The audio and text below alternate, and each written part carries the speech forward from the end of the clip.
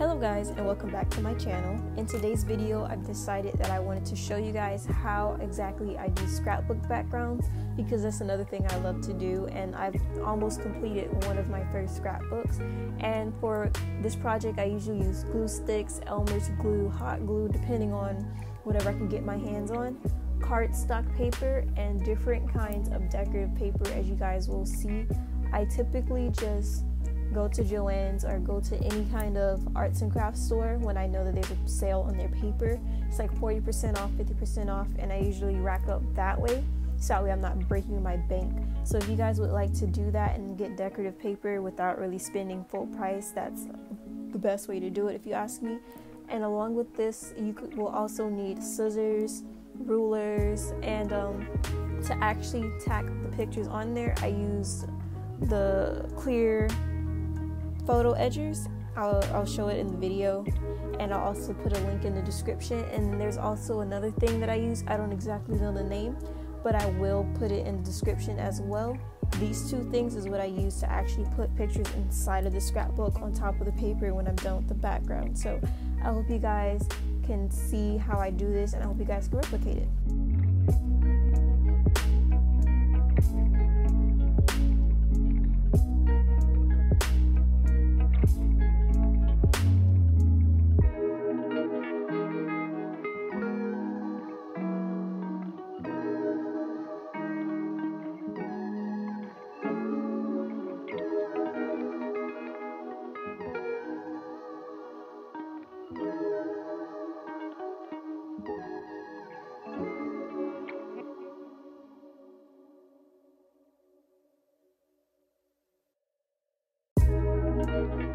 Now usually when I'm working on a section, I usually go 2 pages at a time so I can get a full spread out, and I usually design the background first before I actually pick the pictures that I want to use in the spread.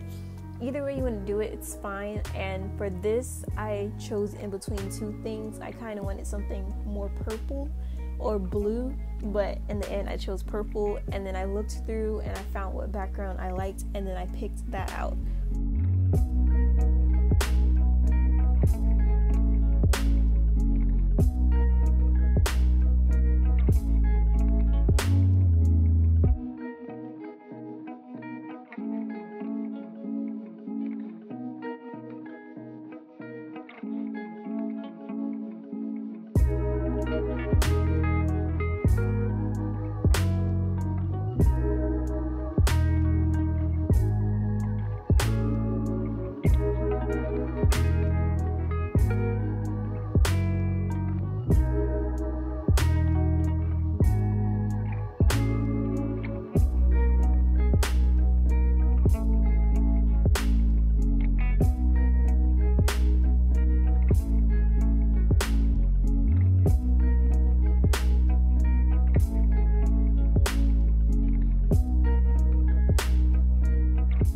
After I picked out my background pictures, I pulled out the cardstock file, and usually I choose a contrasting color or a complementary color to go in the border, but in this particular video I decided to use both a contrasting and a complementary color, and I didn't know exactly how I was going to pull off when I did choose it, but I knew I wanted to use both.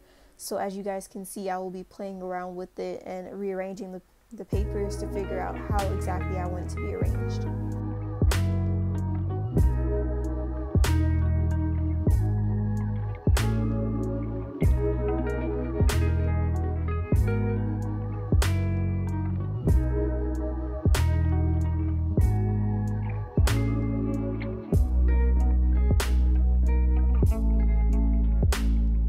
Once I have my background colors and the background pictures that I want to have in the scrapbook, now this is when I usually measure out and cut the pictures or the paper to actually fit the pages. So what I usually do, I take a pencil and I flip the paper over, so if I do like mess up on measurements, it doesn't really matter because that part's going to be glued down onto the scrapbook.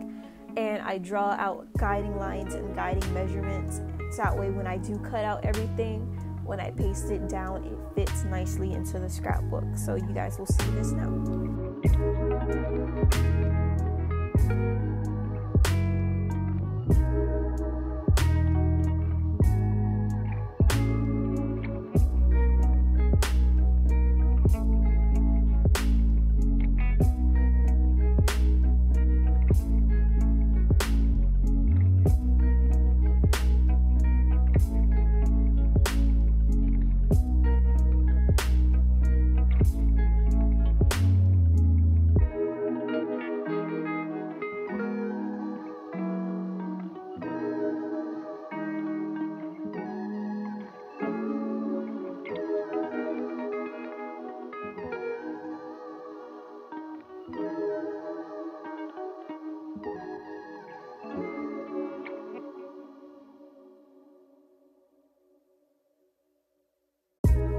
I know some people would prefer using a ruler, but for me, it's easier for me to just grab a piece of paper, use it as a straight edge, and then draw the line that way.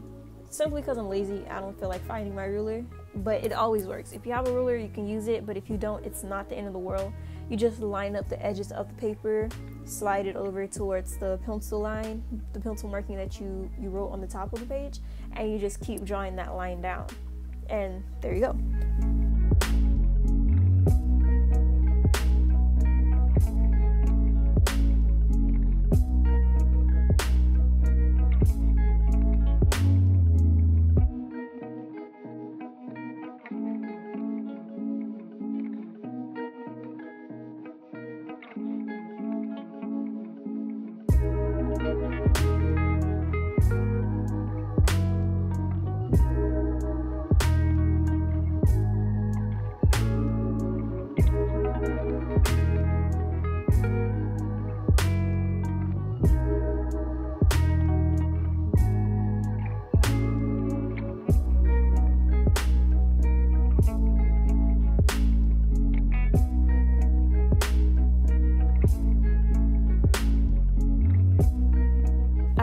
Done with all the pencil markings, and after I've gotten everything that I needed to get kind of written out, that's when I start cutting. And then as I cut, I visualize where everything's going to go. That way, if I need to make more of something, I can. And as you will see in this video, I ended up making about 6 more straps of paper that I realized I would need to do 2 full pages. So that's also something you keep in mind as you're preparing to do the background for the sketchbook. For the scrapbook, I would generally try and visualize it if you can, but if you can't, that's okay. Either way, as you do it, you'll figure out there's stuff that you need. You could always cut out more pieces of paper or grab another sheet, or just start over if you have to. That's the beauty of arts and crafts. If it doesn't come out the way that you want it to, you could always just cover it up with something else,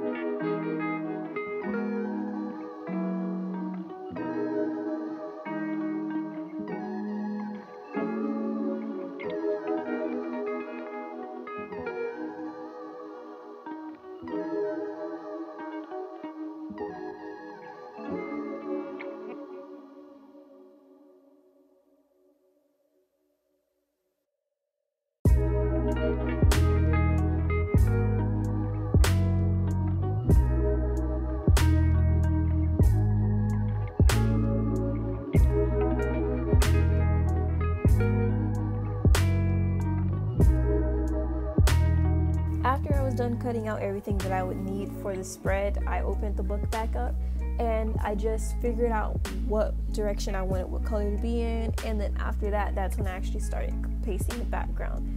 If you want your background to be more complicated, you can use like glitter or stickers, and just make it fun and festive.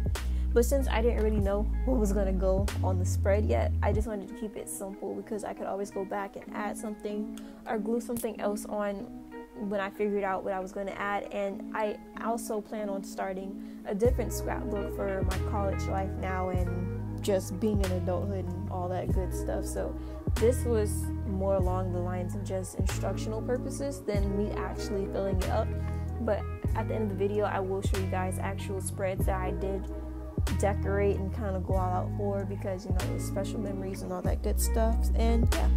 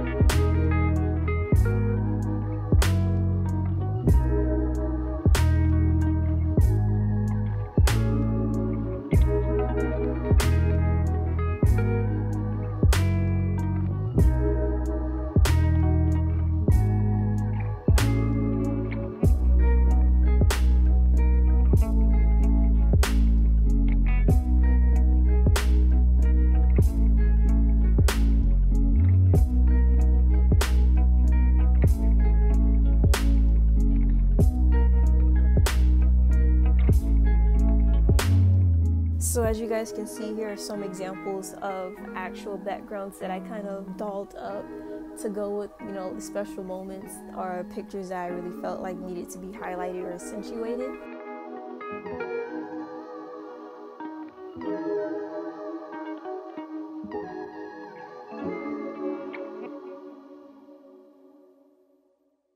If you guys like what you've seen today and you want to see more crafts like this on this channel, just please be sure to like, subscribe, and comment down below what you'd like to see me do.